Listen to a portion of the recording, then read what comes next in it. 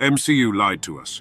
So today, we're embarking on an epic journey through the realms of Norse mythology to explore all of Odin's mighty sons. First up, we have the thunderous Thor, the god of thunder. He wields the mighty Mjolnir, a hammer that can create thunderstorms and level mountains. Thor is known for his incredible strength and bravery. He's a protector of both gods and humans, and his adventures are legendary. Next, we have Balder, the shining god, and the son of Odin and Frigg.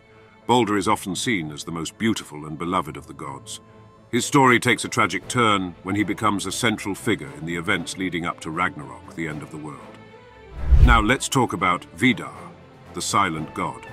He's known for his quiet strength and his role as a defender against the forces of chaos during Ragnarok. With his unbreakable shoe, he delivers a crushing blow to the wolf Fenrir, avenging his father's death. Vali, another son of Odin, has a unique tale. He was born specifically to avenge the death of Balder, which he accomplishes shortly after his birth. His story reflects the complex web of destiny and tragedy in Norse mythology.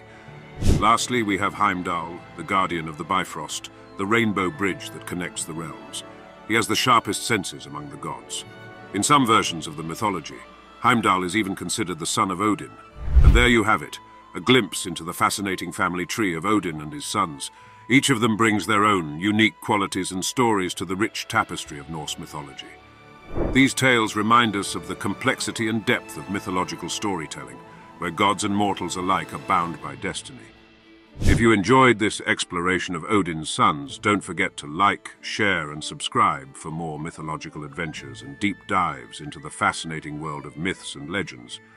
Until next time, keep exploring the mysteries of the ancient world